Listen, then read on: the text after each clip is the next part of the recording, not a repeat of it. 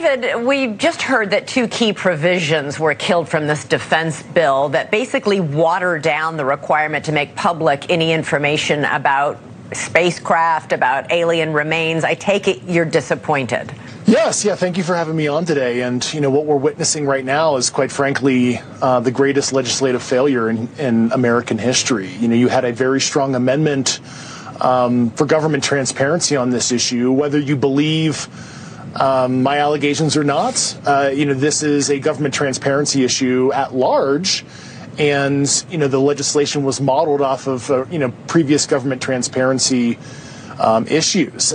So we had a mixed bag of success, right? If we believe the conference report that was submitted last week, Section 1687, which effectively fences off money to illegal special access programs, something that Marco Rubio, Mark Warner, and his staff on the Senate Select Committee for Intelligence championed.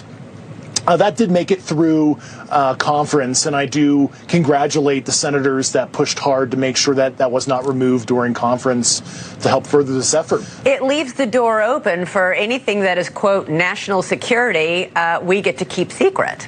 100%, and that's why we were going to have a neutral 9-person panel, and all that was enumerated in the Schumer rounds, amendment earlier this year, and that was not written in a vacuum. That was written, with other individuals bringing them information as well. All right. Were you hoping to be on that panel, that 9-person panel that would make those decisions on what had to stay secret and what could be made public?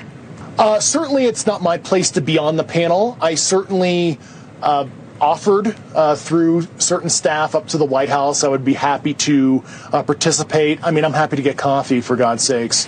But you do know I was actually behind the scenes interviewing former undersecretaries, former general officers, Nobel laureate type folks that would fill those specific billets on the, URRB, which is the disclosure panel that was described in the Schumer amendments. So there are certainly people of high repute that were willing to serve on that panel to do their best to provide the president a recommendation on what he should disclose.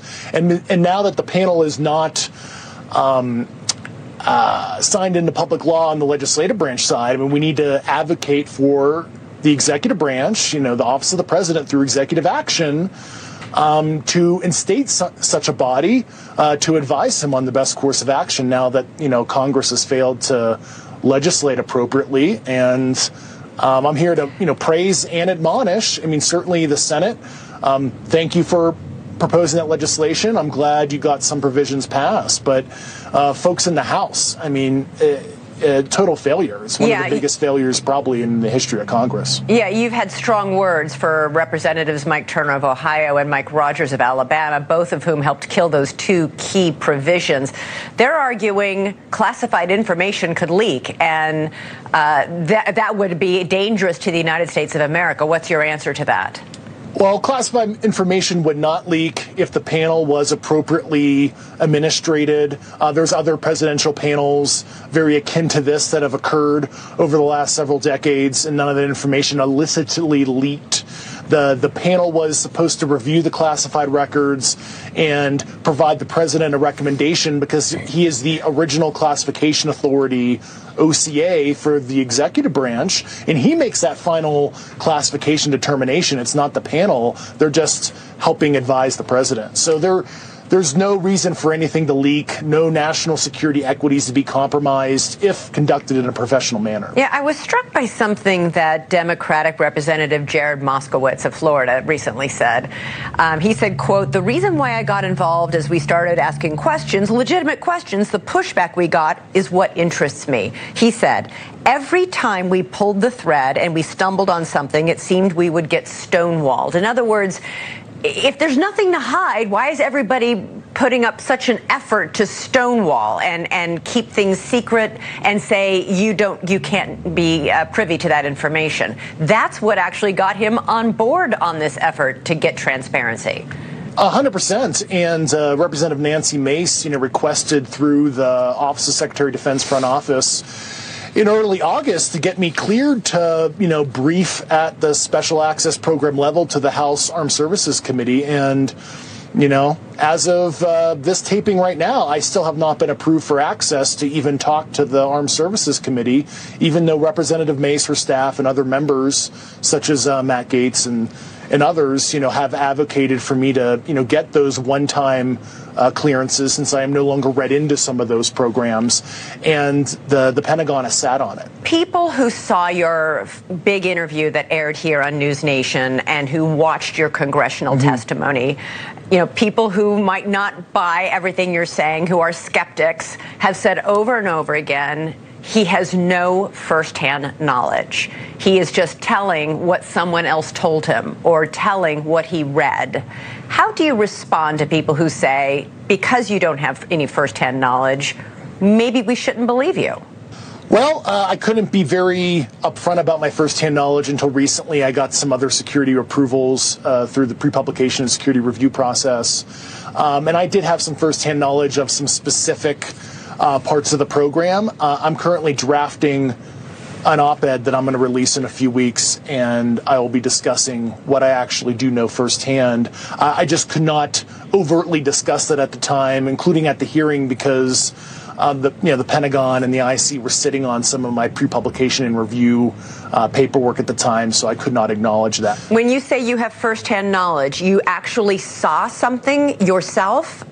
Well, the deeper description of what I know has been redacted. They proposed a redaction in a pre-publication and security review response a few days ago, and they're telling me to withhold legally some of the firsthand knowledge I have, but I'm allowed to generally discuss that I was read into a UAP-related program directly by the U.S. government. So I want to ask you about the fact that after you went public, both here on News Nation and in front of Congress, you got some backlash. You had a lot of attacks on you, including your medical records, which seem to have appeared somehow on an online website, talking about an incident in your past, which you frankly had already talked about to Ross Coulthart in his special on you for News Nation.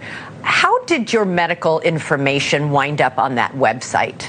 Yeah, about a week after the hearing, there was a hit piece on me out of The Intercept, and the journalist, although I wouldn't call this guy a journalist, sounds like he's just a immature troll, to be quite honest with you.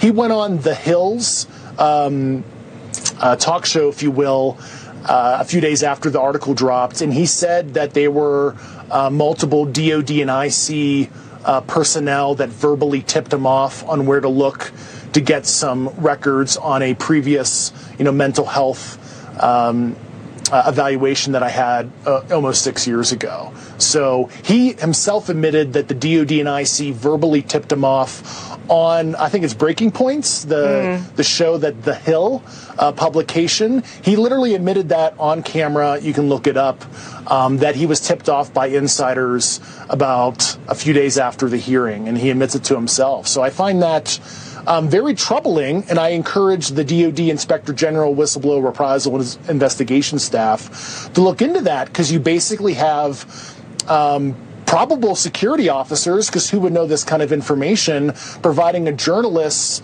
private health information, right? Why do you think they did that? Was this some sort of attempt to silence you? Oh, yeah, it's intimidation. It's like kill the messenger, not the message. I mean, these are tactics that other whistleblowers, have had to endure, that have come forward, in a similar fashion as myself. David, it was great to talk to you. Thank you so much. Really appreciate it. Yeah, I hope you'll come back.